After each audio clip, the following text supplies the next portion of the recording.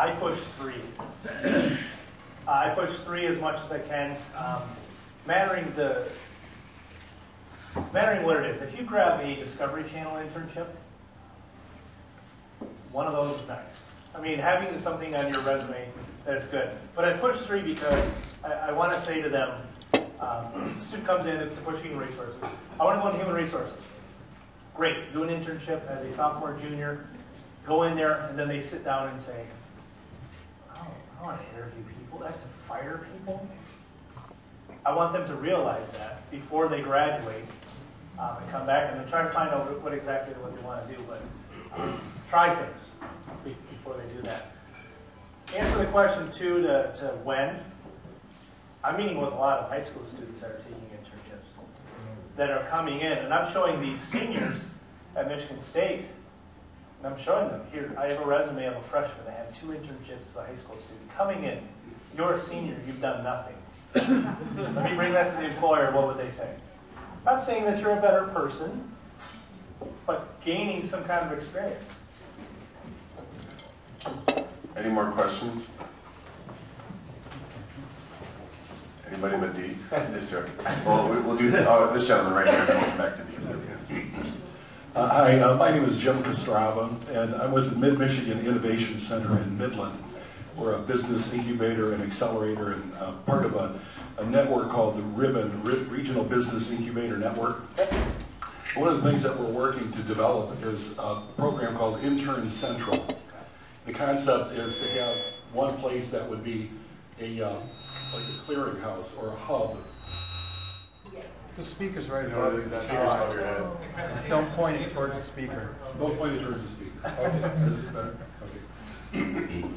One thing that we find is that all of the colleges and universities have their intern programs, but they're kind of fiefdoms into their own. They have their own connections with particular employers, and they have fairly robust programs, but they all operate on their own. There is nothing that pulls them all together.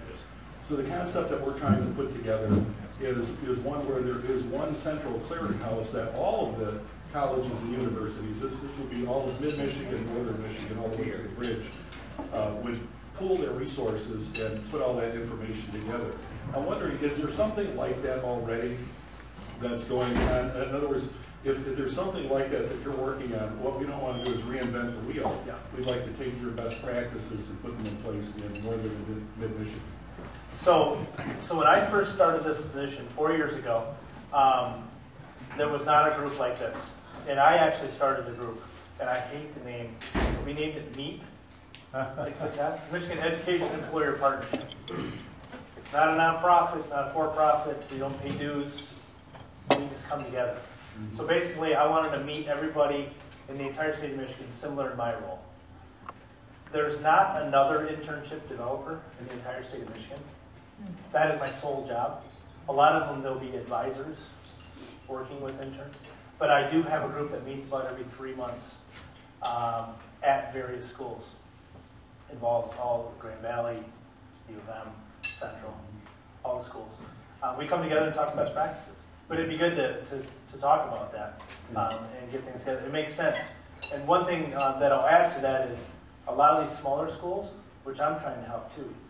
You're right, these businesses that are coming from California, from Texas, wherever, are picking 2 schools, usually, sometimes 1.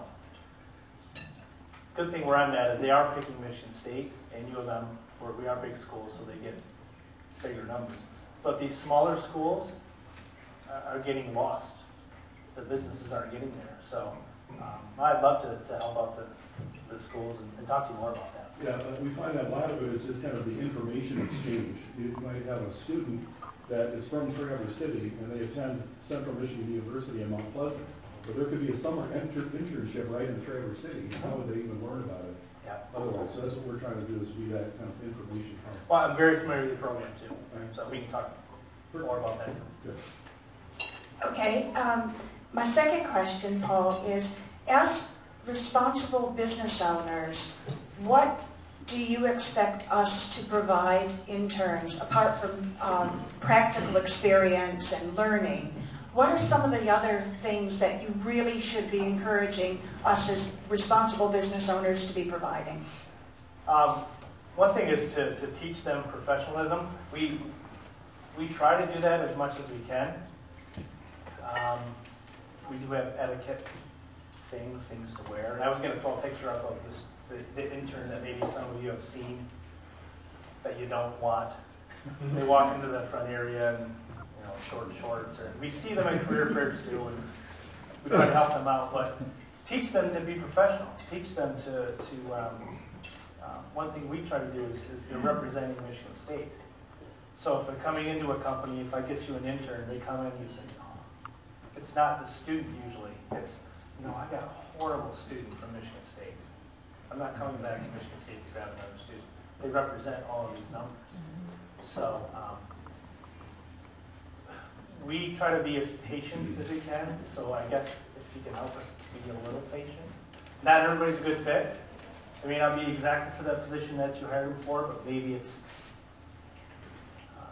one thing I see with the students when I say they're sitting there in human resources and saying, I got hired and fired, but whatever he's doing, I think I want to do that. So maybe open up their eyes to some other things.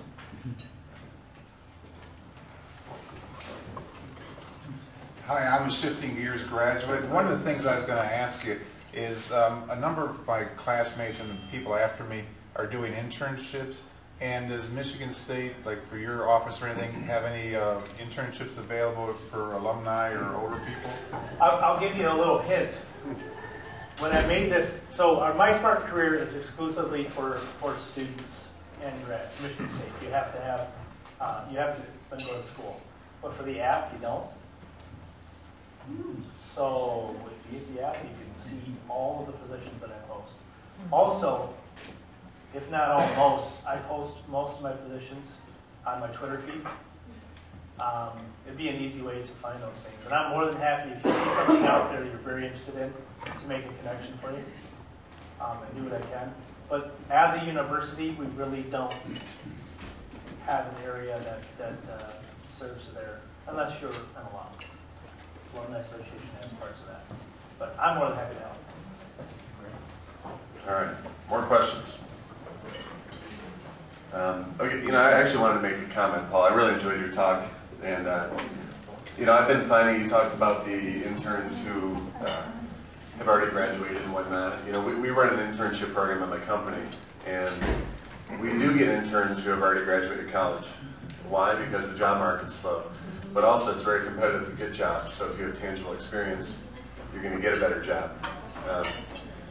So one thing that we do as a responsible company, we take interns who have graduated. We actually like them because they're more available and they're actually really committed. We've hired some, someone moved into permanent positions, but we also do a really good job, I think, of helping them get placed because, I use my network to help them get placed, and our interns have been placed all over the country at really good agencies.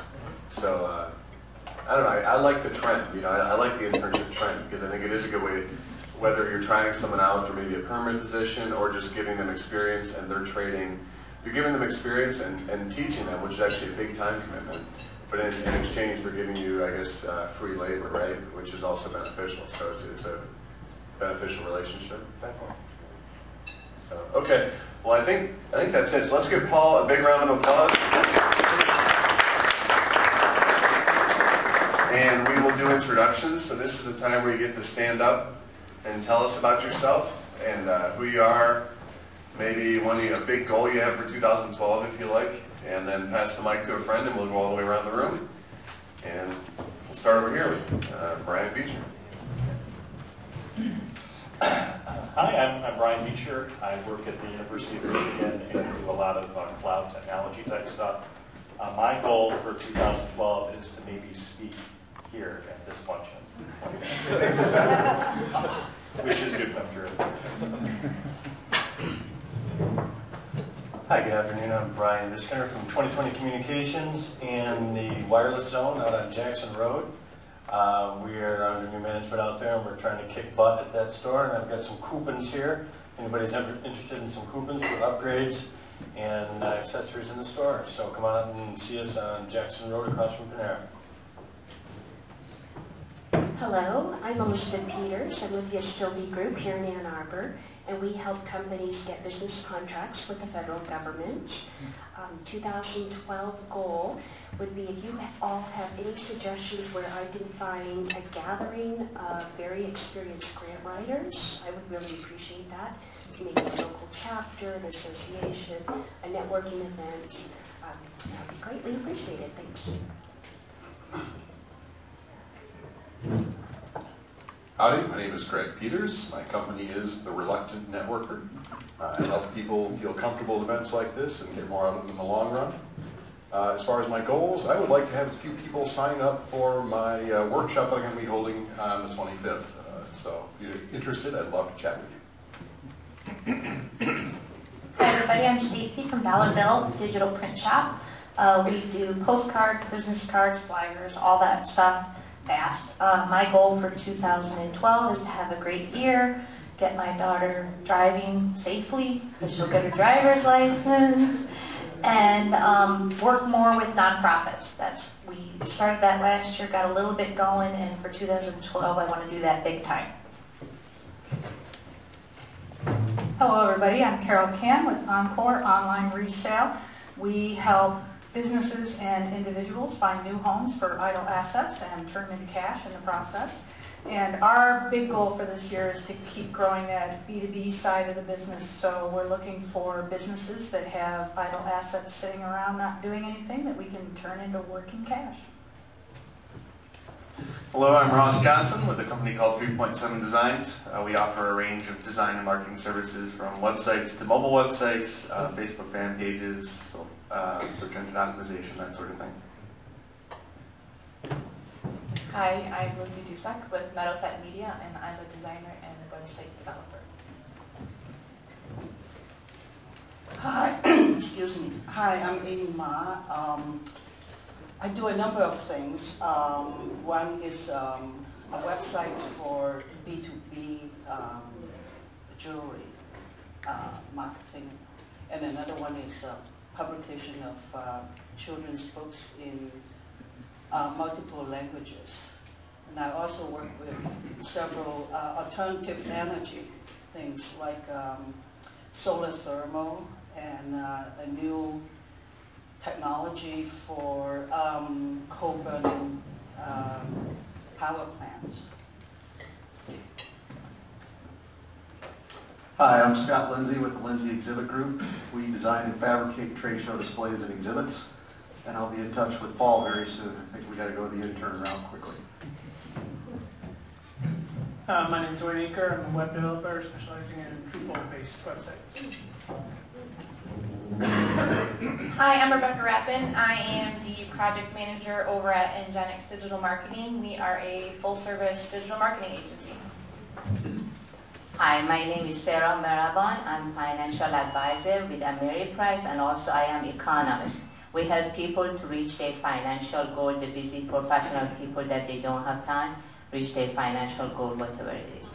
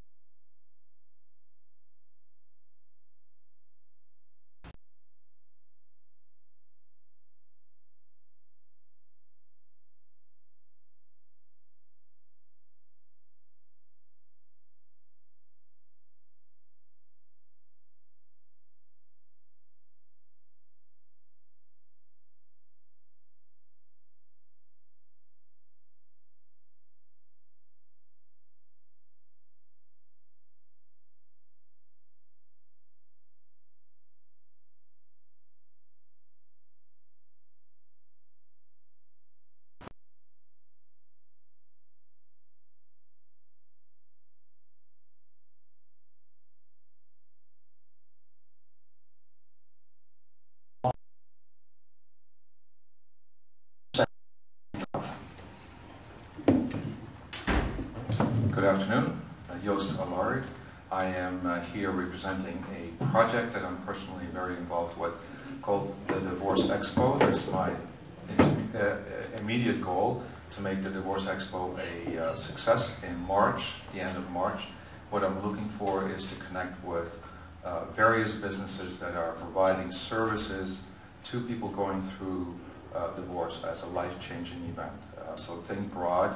It's not just legal, it's not just financial, it's moving, it's real estate, it's personal health and self-confidence, all of those types of things. I'm Bud Gibson. I started the search marketing program at Eastern Michigan University. And my goal for the coming year is actually to continue increasing our interaction with the local business community. We've had several successful projects over the last year, in particular the search marketing workshop in November, where a number of people attended from this room, and we're looking to make that bigger and better in the coming year. Hi, I'm Dennis Skupinski. I'm a Shifting Gears graduate, and I'm also in sales and marketing. I'm Mike Morris. I'm an engineering manager. I'm an engineering manager. I have 25 years experience building and engineering machine vision systems. I'm starting a new company which will be creating software to take machine vision to the next level in 3D. I'm Roger Rayle. I do a lot of things, but lately I've been doing a lot of video, live streaming and recording, which I'm doing right now. I'm also testing out a webcam that I'm probably not going to use very much because it's kind of crappy. But I had Mike come because he's going to help, along with Dennis, he's going to help me do the video for the ACE event this year at Skyline at the end of the month. January 31st, annual collaboration for entrepreneurship. There's two sets of 4 concurrent sessions. So we need, I can't be 2 places at once or 4 places at once. So I'm coordinating the video for all of the ACE events, and I can always use more people to help with the various 1-hour events in the middle of that, the ACE event. And I also need, I think we got enough cameras, but I need maybe another computer or 2 with FireWire. So if you've got a Mac or a PC with FireWire port that you want to bring and let us use that day. Because we're going to try to live stream all the events. We'll see if Skyline has enough bandwidth for us. But we can at least try to do that. And but if you want to help out, see me afterward. Hi, I'm Bob Shannon. I'm a local CPA, and I specialize in helping small businesses and startups with their financial planning, their accounting work, and tax planning. Good afternoon, everybody. I'm Dave Murray, the big guy at Good Stuff Studios, and my New Year's resolution is to get taller. No, the reason I say these things, of course, is to get everybody's attention, because that's what Good Stuff Studios does for all of you with our bold graphics. So if you guys need some business cards, brochures, websites, logos, product photos, I could keep going, but it bores me. Let me know. Something else that I don't talk about much is that we work on the look side of branding. So we try and make sure everybody has a consistent look. So if you or someone you know has a white business card, a black pamphlet, and a fuchsia website, let me know and we'll get that straightened out for you. Hi, I'm Mary Lou Olds, and I'm a licensed life and health insurance agent. So if you have any questions on those topics, I'd be happy to help you with anything along those lines. I also sell advertising for AnnArbor.com, and I'm a freelance writer. I'm Jim Kostrava. I'm the project leader for the Intern Central program at the Mid-Michigan Innovation Center in Midland. And my goal for 2012 is to build this network of institutions, academic institutions that have interns, and connect them with the corporations that might need interns throughout mid and northern Michigan. Carter Sherline from Print Studios, and I'm a commercial editorial and portrait photographer. Thanks, Carter. And my name is Derek Marabon, CEO of Jaques Digital Marketing, and I also teach at Michigan State University, which is quite an honor. I'm a Spartan, and I have a new book coming out in a week or so, which I'm pretty excited about. So, lots going on. My goal for 2012, well, that's a tough question, but just continue to do things that positively impact clients and the community, which I'm pretty sure I can do. And I want to, let's do the one more round of applause thing for Paul. It was a great talk. Thanks for coming down, Paul. Really enjoyed it. And tell some of your other Spartan compadres if they want to come speak, all right? And now Dee Davy's going to finish us up here.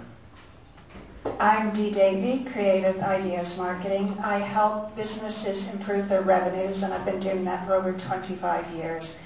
Clients come to me when they're frustrated because they know they need to do something different. They might see their customers are leaving or competitors springing up, and they know they need to do something different to improve their revenues and grow their business, but they're not quite sure. Dee Davy, Creative Ideas Marketing. I'm also the voice of Lunch Ann Arbor Marketing, and it's my pleasure to introduce next week's speakers. We have an unusual topic. We have Deb Nystrom and J.T. Peterson, who are going to come and talk about blogging and curation. And if any of you have not heard the term curation before, it's really aggregating information. You might know it by other names as paper.li or Pearl Trees, and some of the LinkedIn news feeds. But it's just ways that bloggers are starting to consolidate information and then repurpose it. So some really interesting transitions in social media space, and come listen to Deb Nystrom and J.T. Peterson talk about blogging and curation next week here at Lunch Ann Arbor Marketing. See you then. Thank you.